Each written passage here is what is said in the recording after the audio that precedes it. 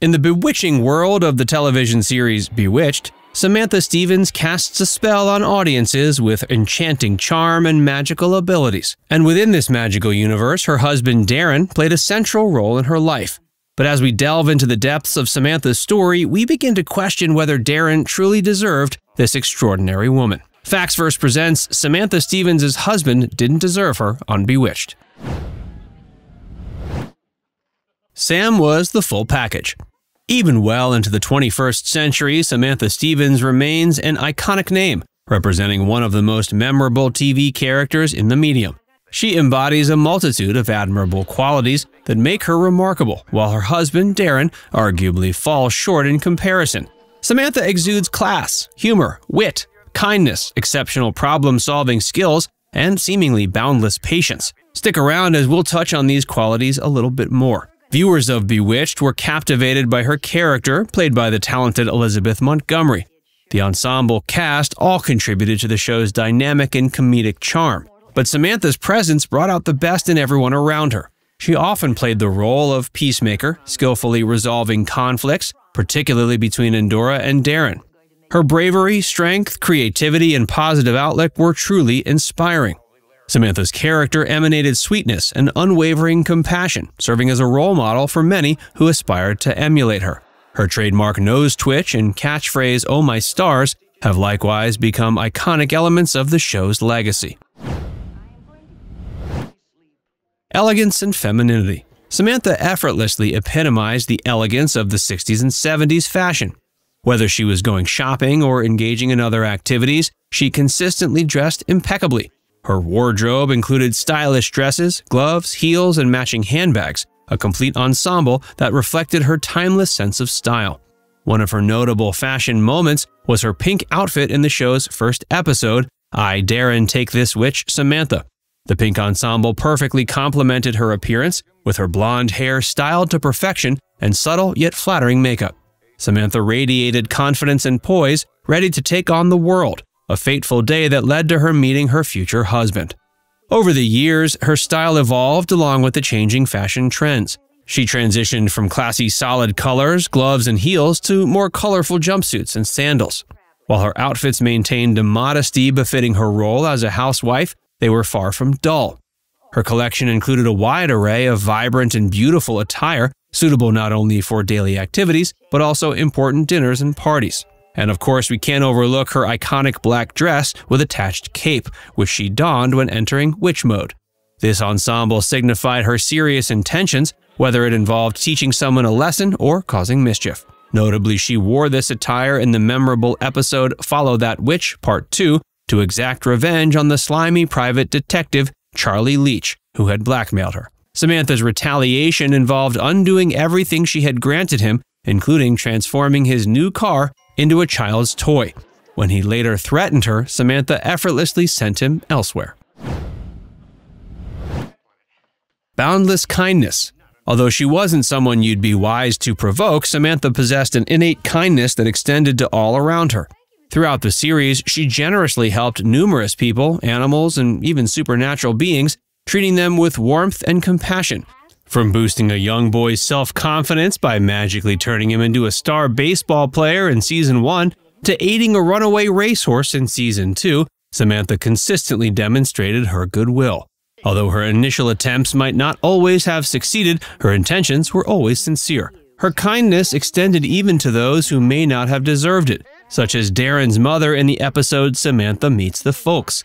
Despite Phyllis's overly critical nature and her tendency to belittle Samantha, driven by fear of being replaced, Samantha continued to show kindness and concern throughout their encounters.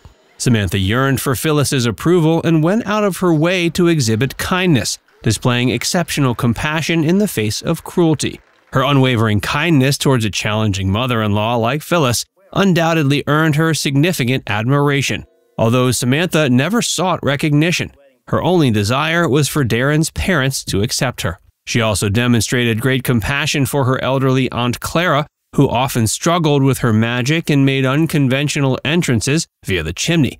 Samantha and Clara shared a loving bond, the most nurturing among Samantha's relatives. Despite the occasional frustrations other family members felt towards Aunt Clara's frequent mishaps, Samantha's patience remained unwavering.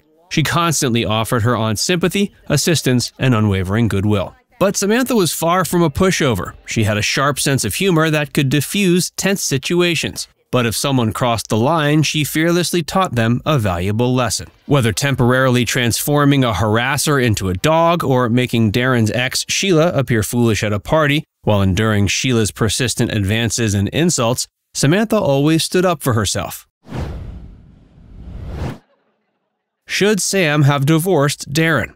There's a popular belief that Samantha should have divorced Darrin due to his portrayal, at least as seen by some, as the worst husband in the show.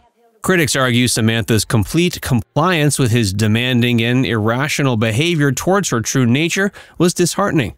While Darrin's character often dealt with a difficult mother-in-law, there are those who question the true villain in the scenario. Many argue that Endora had valid reasons to despise her misogynistic son-in-law. Some find it shocking that Samantha wanted to conform to the rules set by her tyrant of a husband. They highlight an episode where Samantha is cleaning the oven and Endora expresses her displeasure at seeing her engaged in such domestic tasks. While Endora's disgust is understandable, critics also find Samantha's contentment with her housewifely duties equally troubling.